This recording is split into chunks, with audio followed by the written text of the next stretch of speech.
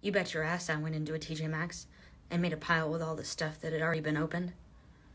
A woman approached me and said, "Ma'am, what are you doing with all that cream on the floor?" I said, "I've got a beautiful sculpture in the works."